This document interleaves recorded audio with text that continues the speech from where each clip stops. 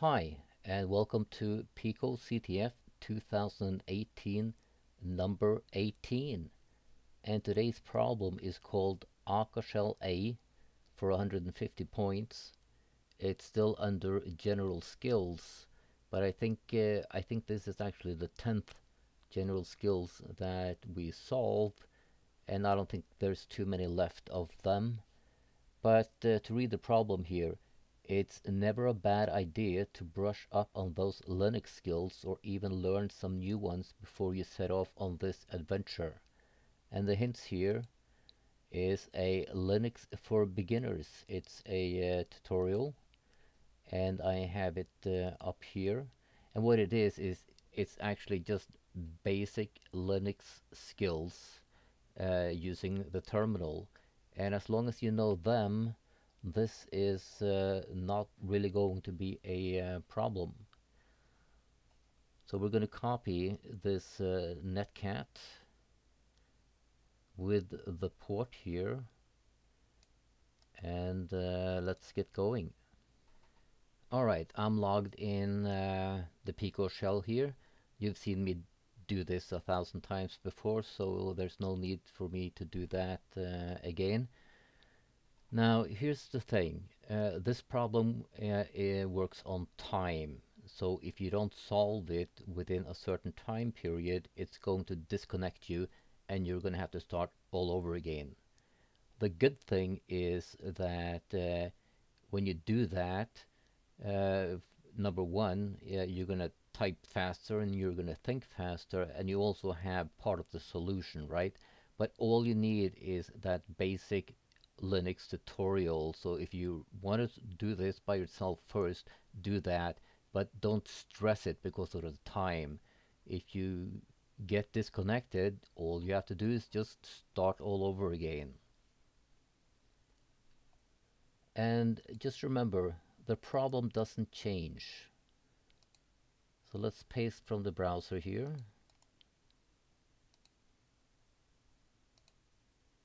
So that's our netcat, and to our port, and enter.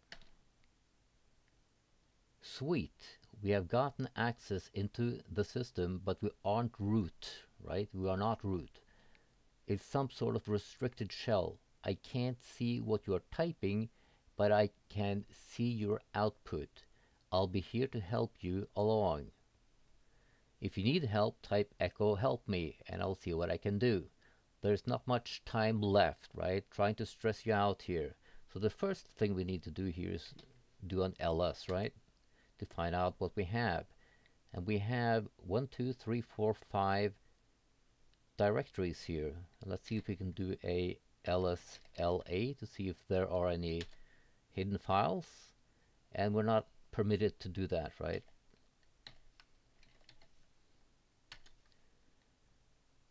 And we're not permitted to do that either. Alright, so what we need to do here, right, is we need to go in on blackmail, cd blackmail, to get into that directory and take a look. And there's nothing there, right? So cd dot dot, and we get a little further up here. Now I can go through all of these, right? But now I already know that cd and secret is the one I need.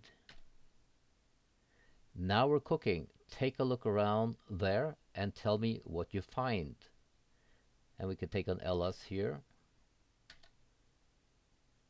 And we have a lot of files here.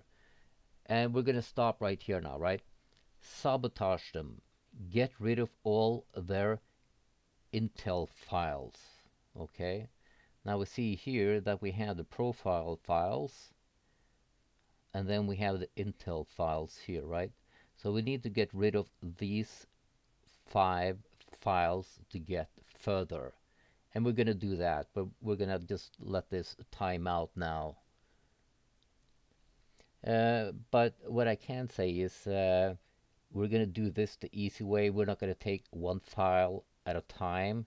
We're actually going to take all these files at the same time, and we're going to do that using a wildcard in Linux called the asterisk, which is the star, and I've made a separate tutorial on how to use the star in Linux in a Linux category, just like the CTF category, and I'll put a link for that.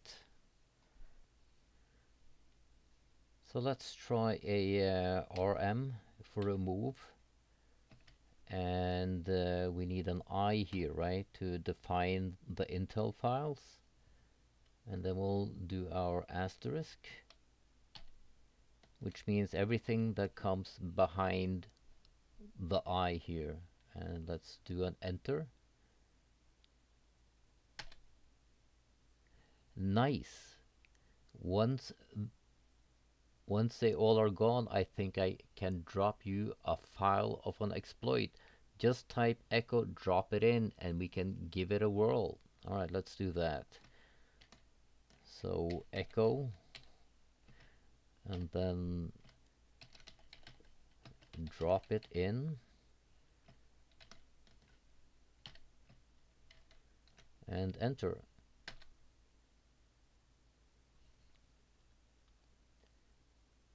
I placed the file in the executables folder as it looks like the only place we can execute from. Run the script I wrote to have a little more impact on the system. Alright, so we need to get into the executables here, right? And the executables is actually a sibling to secret here. So cd change directory dot dot, and we're now back, and now we can do a cd executables, enter, and an ls to see what's here. Don't look here. Alright, we're supposed to run this, but you know, why not just take a look at what's inside it. Don't look here with a cat. And that is the script here, which doesn't really tell you much, but you can take a print screen of it and find out what it does. But we know that a dot and a slash here and don't look here is going to run it.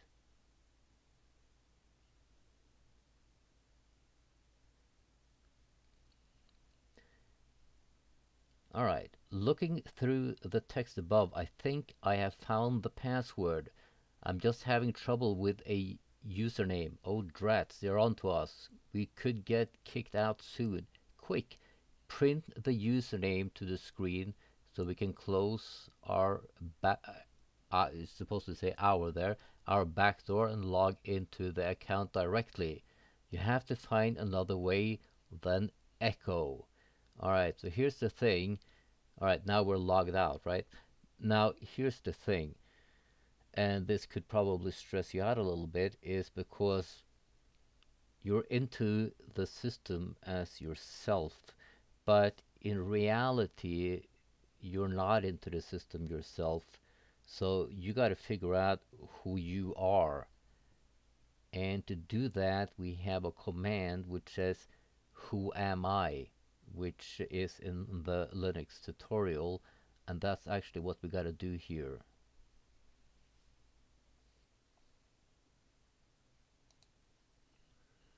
So let's type in who am I, enter, and there we have probably the username. Perfect. 1 second. Okay, I think I have got what we're looking for. I just need to copy the file to a place we can read. Try copying the file called top secret in temp directory into the passwords folder. Okay, so here's the thing.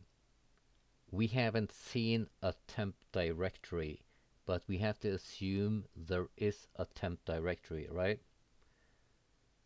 So what we need to do here is we're going to copy that top secret file from the temp directory and into the password folder to get us further, right? So even though we don't know that there's a temp directory, we just gotta believe that there is one.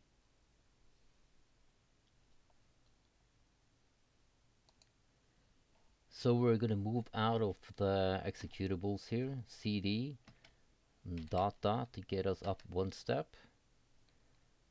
ls doesn't really help us because we can't see the temp here, but we're gonna do a cp, which is copy slash temp slash, and remember top secret is with a capital T and a capital S, and we're going to move it into the passwords like that.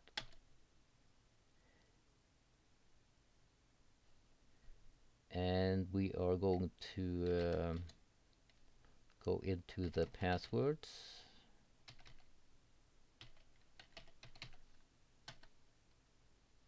ls, and let's do a real fast top secret here.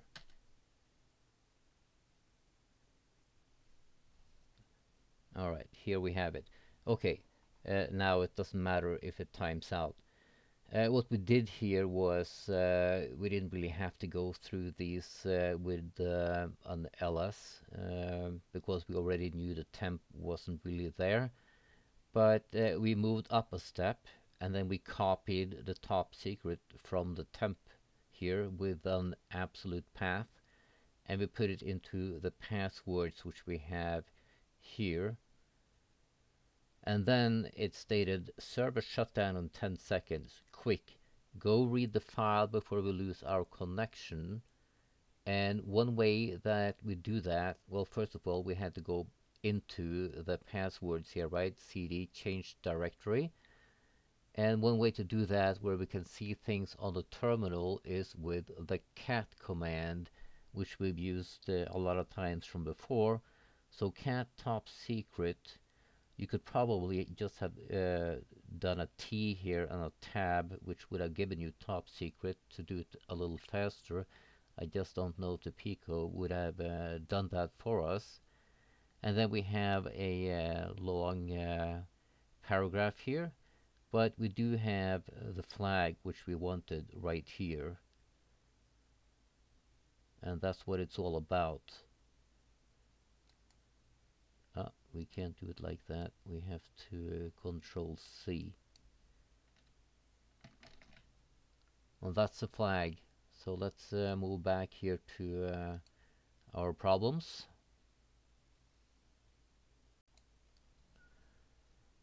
So what this is all about is actually just using the Linux terminal and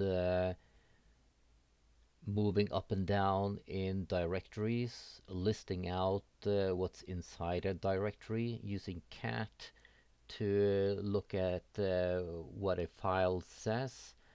The only thing I actually don't think we have done before is the copy.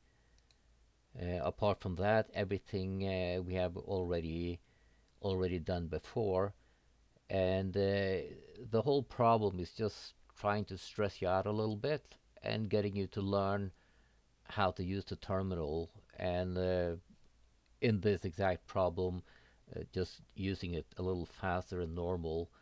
And if it timed out on you, that's really not a problem at all. Let's submit this, and we have one more problem solved. Okay, until next time. Hope you got something out of this.